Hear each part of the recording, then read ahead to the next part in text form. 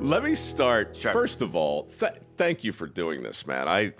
It's what is it, like 8:38 in your world, which means you just did what, like 30 shows today at Fox, and then sat through a bunch of traffic, and now you're. It's, you know what it is. This is. Are we on right now? Yes, we're on. Oh yeah. Oh, okay, cool. So here's a really interesting thing about when we talk about people working from home versus not working. There is, like, I trash people who want to work from home, but I have noticed how excited I am about work after I shower and get ready. And then by the time I get to work, it's all gone. It's like once I get, it's something about the commute, and we have to address this at some point. The commute changes your mentality. So like, I love what I do, but when I'm by the time I get to work from where I am, it took me an hour and 45 minutes today to get into Manhattan. Wow. I hate everybody. I snapped on one of Jesse's producers. I mean, literally snapped, because they had booked me to do a segment where all the stories that we were gonna talk about were on my show. So it's like, I can't do, like, you know what I mean? Because like Fox has this problem where in the summertime, everybody does the same stories. So if you turn on one show on Fox, you get the 3 stories that are gonna be on my show, but that's fine. But I shouldn't be the guest, because then I have to repeat. So anyway, long story short is I snapped, and then I apologized because I don't want that reputation of like getting really angry and getting people fired. I hate that reputation.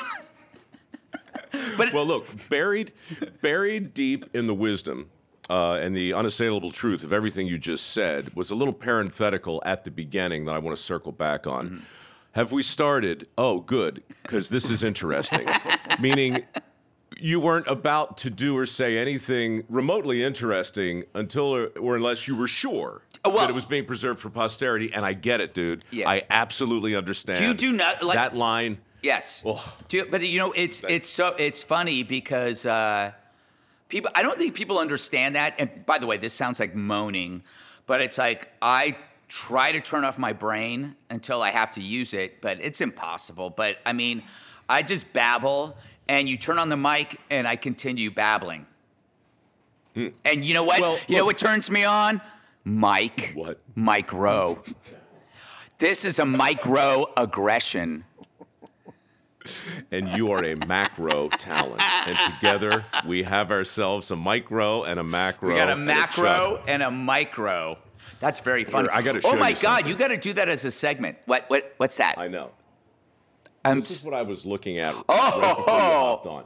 Okay, so it's me on the set of Red Eye 10 years ago, almost to the day. Yeah. And I just have to apologize, brother. I didn't know who you were. I didn't know what the show was. I was so funny. at Fox making the rounds, Yep, right? And as of course, we you're do. not recording it, as you do, right? Yeah. Just trying to figure out, you know, which hoop to jump through, and not quite knowing if I was in Earnestville or Irony Town, not quite knowing, right? And just realizing about halfway through this interview that you were doing the exact same crazy thing I was doing at QVC 10 years before that, trying to stay sane in a miasma of stuff. Yeah. Trying to be different, right? And by the time I figured out really what you were doing on Red Eye, I was such a fan, and I have felt sad ever since that I didn't do the best interview of my life, because you deserve it. Oh, but you have. So this is funny because, so I have this problem of mixing. Well, I have a lot of problems. This one is mixing people up. So when you were pitched to me, I said immediately, I don't like that guy. I thought you were somebody else. And I go, I don't like, why do I want him on? That guy's just gonna trash Fox, blah, blah, blah. I thought that you were somebody else that began with Mike, and I do this a lot. Where I am, and then the person shows up and I go, no, that's not the guy that and I go, it's me. It's me. I get so many people wrong. You know, there were people I wouldn't have on the show because I had completely screwed up who they were. And I did. And then you show up and I go, oh, wait a minute. I know this guy. This guy's great. This guy's great. And he's got a great voice. He's like this the whole time. I mean, my God, you probably picked up so many women just by opening your mouth, Mike Rowe. It's like you're like Xanax, your voice. It's just like so restful. And it's like, I could just listen to, why don't you just do a podcast where you read bedtime stories? Just lie in bed and listen to Mike Rowe read. You can read the phone book. Actually, you should read the phone book because we need, yes. I could read your book. I did read the phone book, actually, a short one. But yeah, I read it like, I don't know, maybe 8 years ago, and somebody put some very soothing, like massage, new age music under it with a cello in the background. I'm not the only one. So this is this is a phenomenon that other people. But I mean, it's a gift. You know, you have it. It's like you just put it. You just like kind of like. You know, it's great. You don't even have to, you know what? You don't even have to say anything intelligent, Mike Rowe. My voice, however, is horrifying, so I have to like punctuate it with ridiculous, absurd comments. I hate you. I hate what you stand for.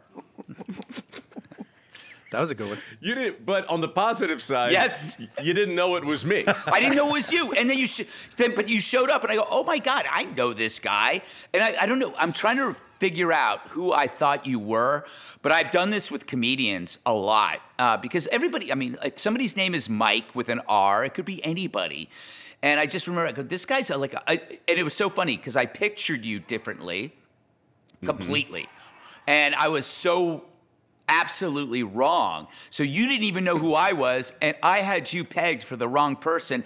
And then you and I end up running off to Vegas for a quick wedding. And they'll never take that away from us. I know. I mean, we had it annulled, but it was the best 3 hours of my life. And we didn't even take off our clothes. And this was before gay marriage was allowed. I know. We were ahead of the curve. Totally. And I don't mean that literally, if you know what I mean. But anyway, it was quite a moment. And you've been on our show a lot. You've been on the 5. Fox should have hired you. I kind of felt like they did for a while there. It was like stepping in gum. Oh, you know what? You were too expensive. I bet you were too expensive. Right? I am expensive. You should be expensive. Like you should be expensive. I am, but I'm not expansive. Ooh. And what happened was I got every time with Fox, right? They call you. It's like the classic just the tip. Yeah. All right. Somebody named Jennings will call me and say, hey, I understand you're going to be in New York. Could you just come by and do a quick hit maybe on the 5? And I say, sure. And the next thing I know, I'm outnumbered for an hour. Yeah. And then it's just back and forth, and they will take your day. They will just squeeze you dry, and it's like because all of them are going like, he's in town, we can save on travel. It's like they go like, oh my God, exactly they go. It's like so all of a sudden I have a guest book for my show, and then I look. By the way, you know who used to drive me crazy, who I absolutely love is Vivek. Like Vivek, so I get Vivek, this is like 2 years ago, I get Vivek on my show, and I go, this is great. And then I look on the roster, and then I look on the TV, and he's on every single show, and I go, by the time it gets to 11 o'clock, people are going to be so sick of him that he'll probably end up having to run for president, because he can't. Which is why the producers over there, I mean, everything is a knife fight in a phone booth with a guest. Yes. Like you're everybody's friend, but the minute you go on, right, back in the old days, Tucker. Yeah. God forbid you pop up on Hannity, right? God forbid. You're not supposed to.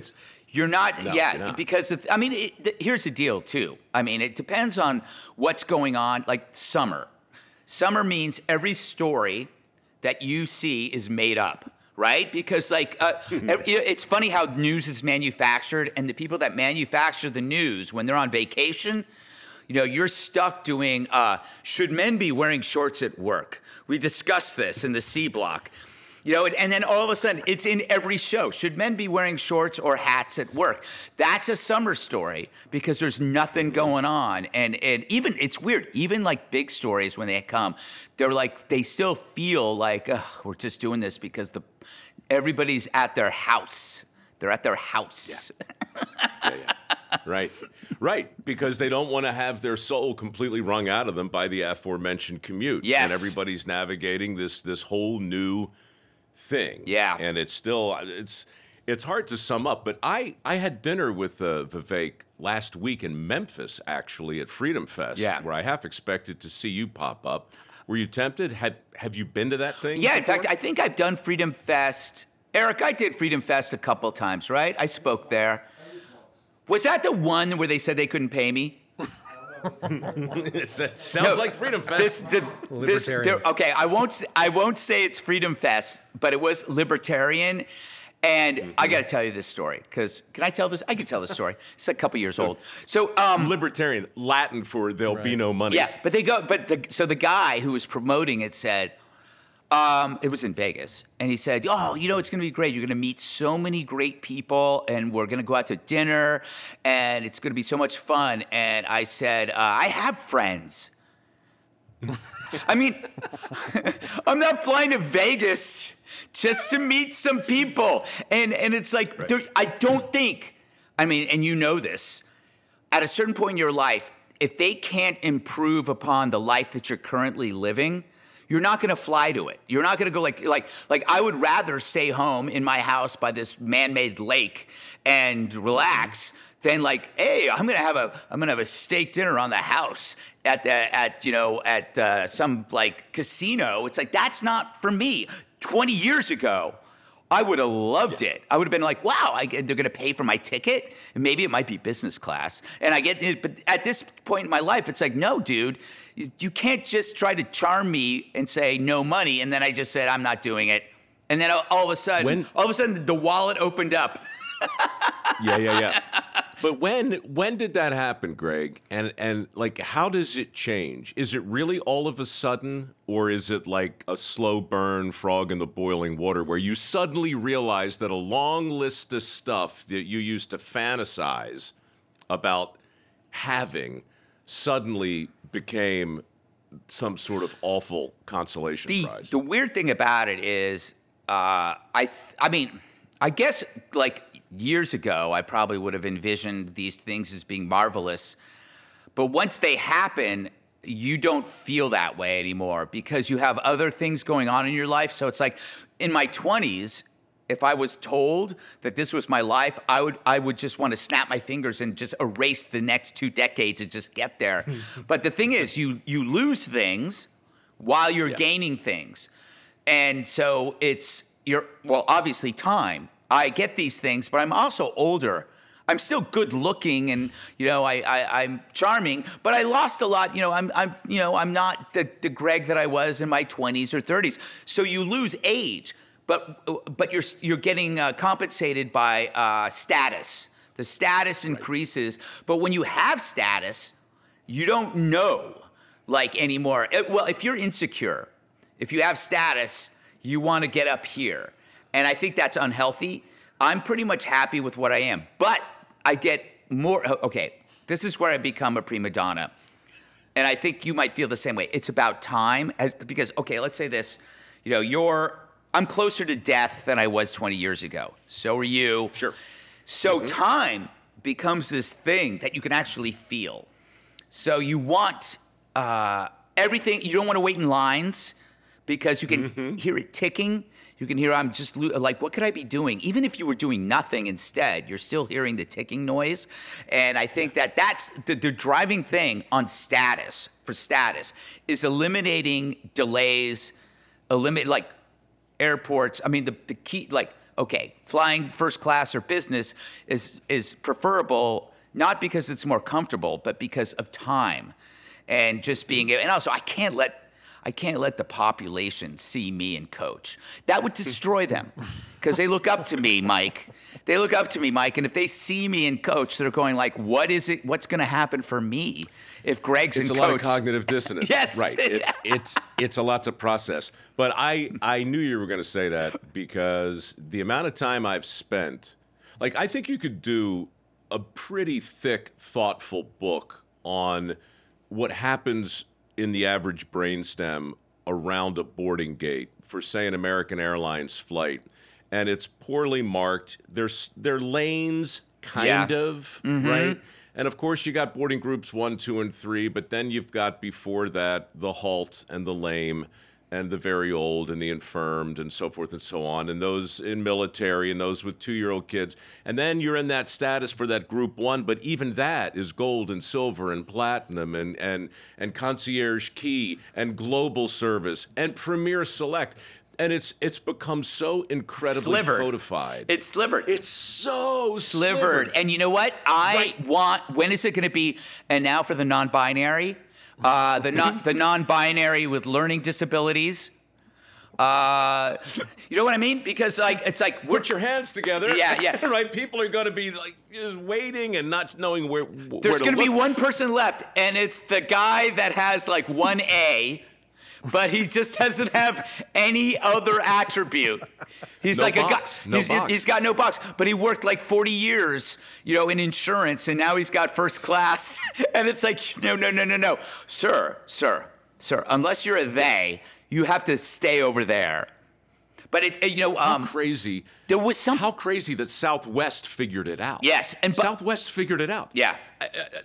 Bananas. Yeah. It's like everybody, it's like you have a very specific number. So now you got the mob comes together and they're like, I'm A7. Are you an A? Yeah. I'm A4, right? So you stand there and everybody works it out. Yeah. Have you ever seen Southwest? Go figure. I don't know if you're a movie guy, but there was a movie that came out about 10 years ago called Snowpiercer. So the end of the world, it's frozen, and the surviving population is on a train that just circles, and it naturally evolves into a class system. But the message being that this is what happens, I guess. So you have this class of like the rulers, and then you got like this guy is trying to make it through every class, and it's like it's weird how we need some reason to create these divisions. Because maybe, I don't know, but you feel, so the divisions, you feel this thing in your body that something's not right. And I do think that there's an evolutionary biological revulsion to line cutting. I think that there's a reason why people can't explain why the border is important, because you have an ant that lives in Eastern Europe who's been waiting patiently, and yet somebody can just come over. Or somebody is a smash and grabber. You work hard, you save your money, you go to Duane Reade or Walgreens, but somebody just walks in. So I think that what happens is all of the injustices have to do with people sensing line cutting, which is, I guess, another word for unfairness. But line cutting, for example, you want to get angry, you're in line anywhere to getting into a concert, right? You're in line and you see somebody in front of you holding a spot for their friends. And their 5 or 6 friends show up and there's this like, it's like, I have to say something. Yeah. I have to go, no, you have to go to the end of the line. But then you're gonna end a fight. But I think that like among humans, there is a desire. It's like, you know what another good one is when you're in line at an off-ramp, and this is so perfect because there's 2 things going on. If you are in line on the off-ramp and the other car comes in, you don't want to let them in because they didn't wait like you did. So you're like you've been in that line to get off exit A and doing my job, being a good citizen. Yeah, and this person goes, but then flip it, you're that guy. And you feel really good, like you made it. It's like this. I'm not waiting in this. These people are suckers. Right. These people are suckers for waiting in this long line.